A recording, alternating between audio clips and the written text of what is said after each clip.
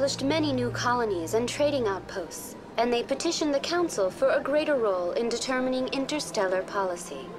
In recognition of their work to expand interstellar trade and establish a standardized galactic economy, the Volus were granted an embassy here on the Citadel.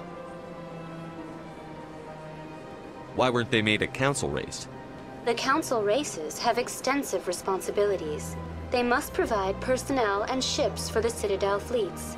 They often provide economic aid in times of disaster.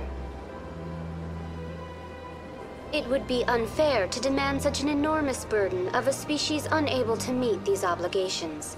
The embassies allow lesser species to have a voice on the Citadel.